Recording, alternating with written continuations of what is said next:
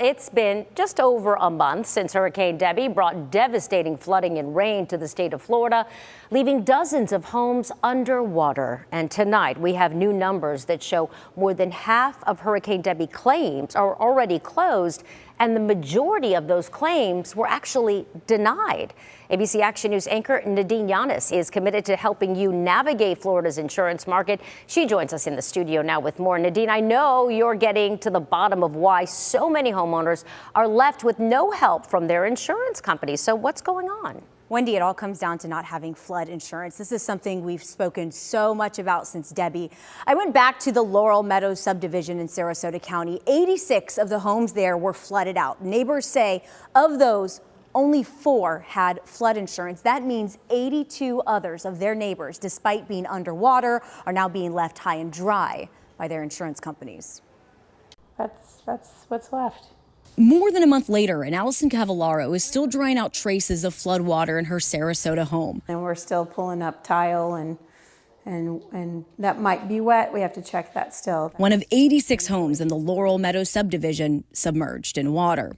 Today, it's a ghost town.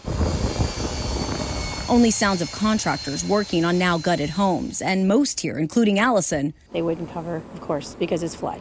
are getting no help from homeowners insurance. I was denied. Right. Oh. Yeah. Is that something new that you learned? I learned everything. I've never had a flood. I've never had a disaster. I've never had to do any of this. So yeah, it's all very new to me.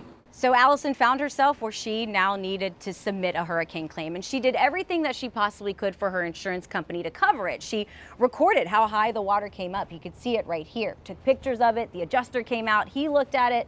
Still, she was denied. She's one of literally dozens in her neighborhood who says had their hurricane claims closed out with no payment.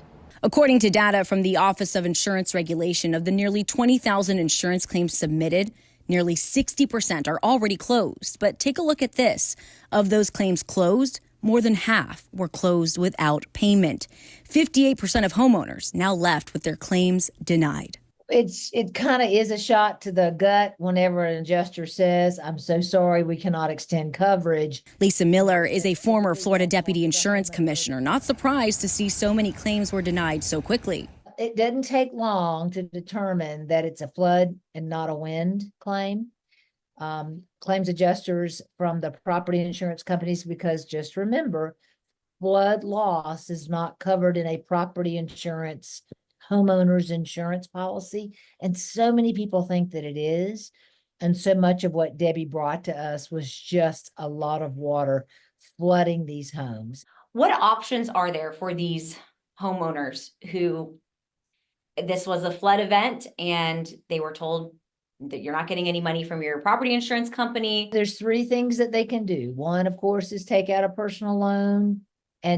Or if they've got equity in their home, borrow with that to get their home repaired. Secondly, see what FEMA has to offer. And third, of course, is a lot of people are just selling their homes and walking away. Getting an SBA disaster loan is the only option Allison has left. I guess I'll live in my trailer a little bit longer. Still hoping FEMA pulls through. I would say read every word in the policy.